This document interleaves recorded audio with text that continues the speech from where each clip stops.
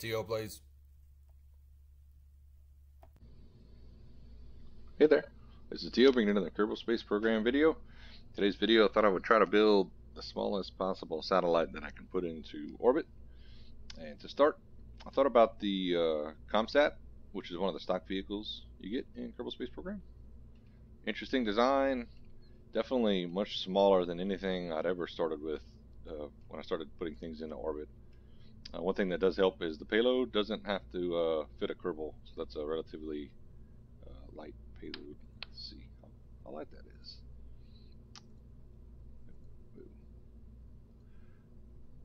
Trying to get, oh, there we go.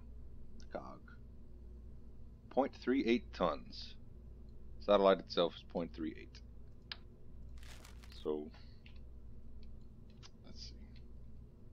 The total cost of the vehicle, $64.72. Let me see if I can build something cheaper than this. That's gonna be my win condition. Satellite's got to have an antenna, got to generate power, and it's got to be able to maintain control of itself, so which means it's got to have a probe core, obviously, and it's got to be cheaper than 64.72, 6,472 credits. So let's see what I can do. So to start, I like to sort by mass. So there's the lightest probe core. I think the previous one was using this one, the Probodobodyne OKTO. It's got 10 electric charge. Small unit can only receive and relate. It's also provides automatic stabilization.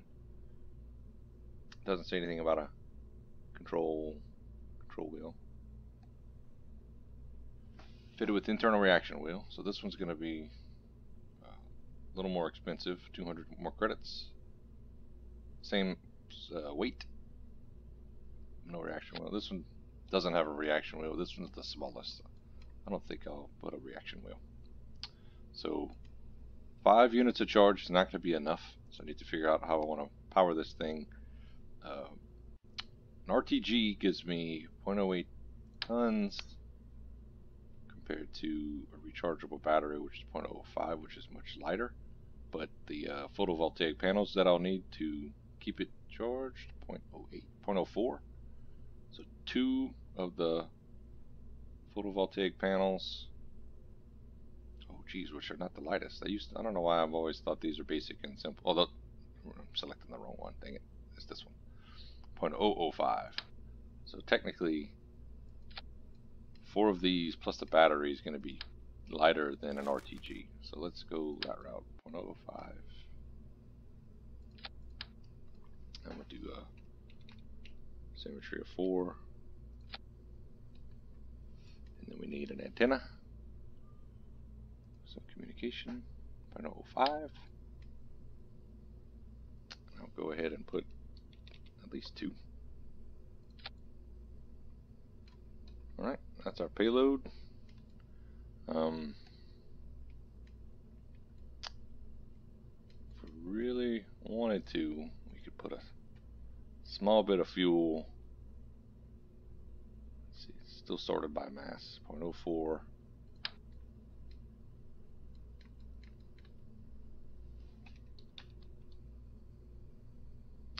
I don't know if either one of these, okay, yeah, the battery will snap to the tank, but not vice versa. So go ahead and put a tank and a single RCS thruster. I would put it on the bottom in the center, but I don't know that I can put a decoupler on an RCS thruster. Nope, I cannot. And I don't know that clipping is going to be an issue. Let me try that then.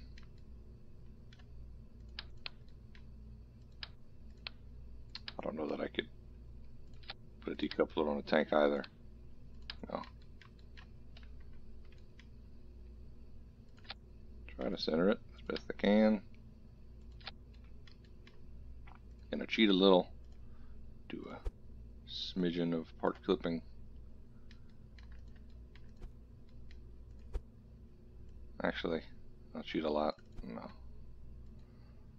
Place the battery there so that it clips into the tank.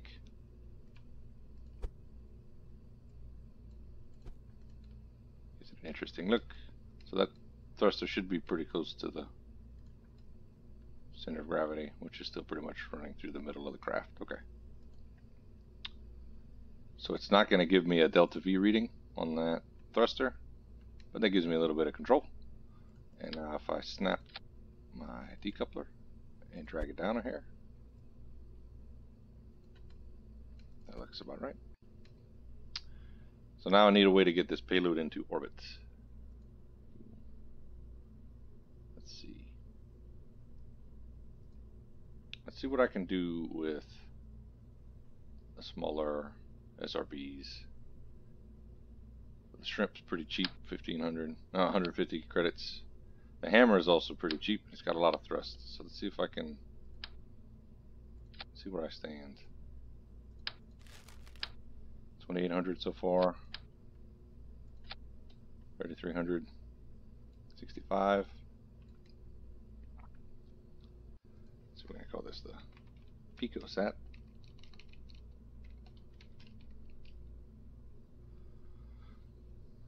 I've already forgotten. 6,700 is my limit. Okay. So I'm considerably cheaper already. 2 SRBs. That's plenty of delta V. Question is,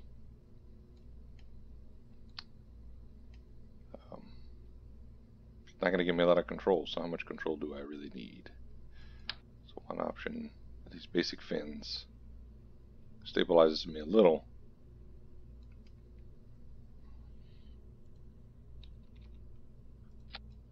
Another is adding to the payload, which is probably the right thing to do, adding a reaction wheel. Let's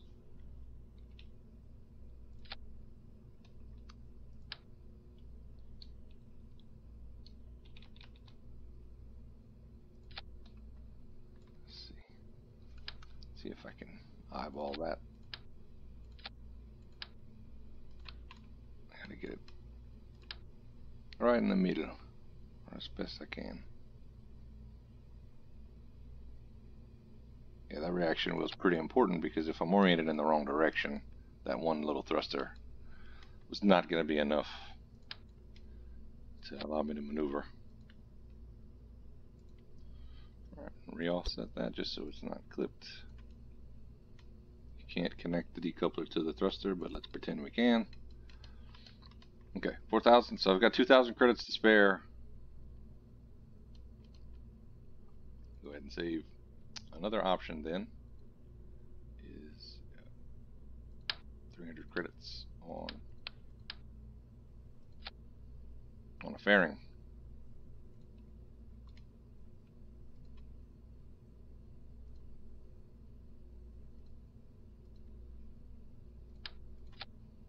All right. Let's put the fairing there, I suppose. Put the kitchen there. All right. So technically this would get to orbit. The problem would be a lack of control. Let's see how much that one little fuel tank and that one little thruster is going to allow me to adjust my final orbit. Let's assume once I get into orbit I need to be able to adjust it. So I may go with a different design. I've already got in mind what I would do differently. But let's launch and see. Let's pick a target then. I want to put this satellite at 80,000 meters.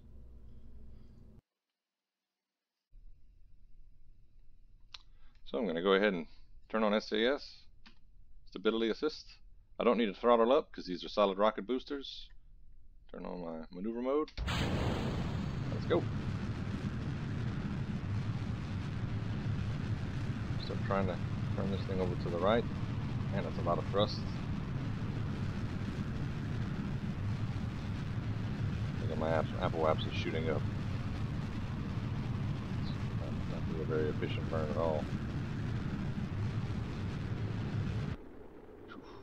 surprised those fins didn't break. Traveling very, very fast, very, very low in the atmosphere. So I'm not going to jettison my fairing just yet. Enough delta V in that final stage to completely circularize my orbit. So this is going to be close. Let's see. Let's go ahead and float up to closer to my apoapsis. Starting to slow down because I went straight up practically. My battery's slowly draining, so I gotta get this fairing deployed soon. Let's see, okay, 30 seconds away. Go ahead and point prograde. Nope, let's point to the horizon. Alright, and we'll couple and let's light the candle.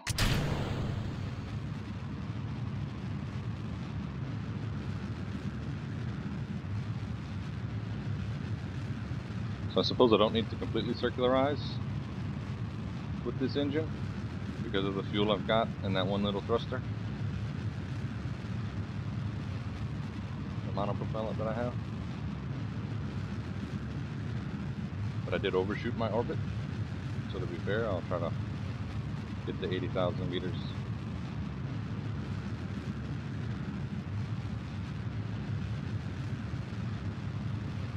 700, 600, 500 left, 400 meters per second left.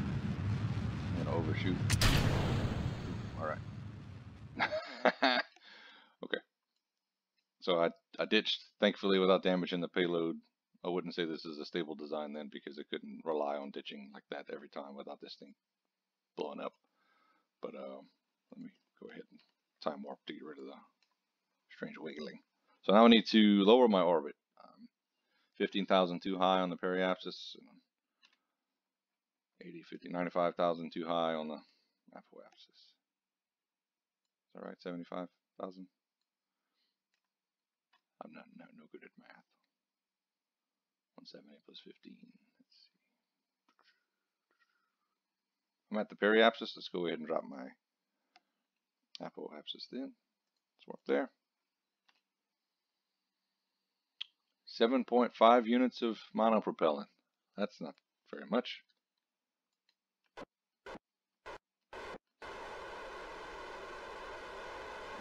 Yeah. 80, 79. Oh, prograde. Let's go prograde. And let's adjust the thrust. Let's try this again.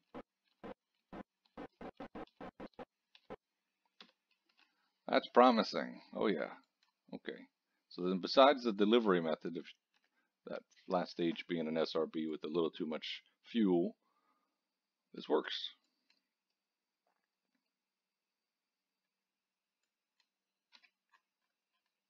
Let's get all the way to the periapsis. Okay, 21 seconds away. Needed to come down 15,000. Whoa, need to come down 15,000.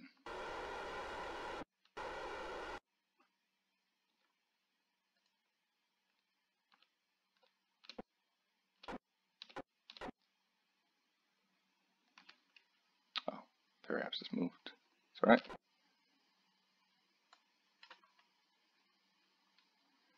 That's warp right there. Well, I call it a success. There you have it, a tiny satellite with the ability to adjust its own orbit, to receive signals, generate power, full control for less than the price of the satellite the game gives you for stock. So if you wanted to, you could put up a fleet of these little things one at a time. Should not be the most efficient way to put them into orbit. I guess you'd probably want to bring a bunch, so you'd need a larger rocket for that, but I like building tiny things, trying to put them in orbit. So that'll do. Circularized around 80,000 meters, like I said.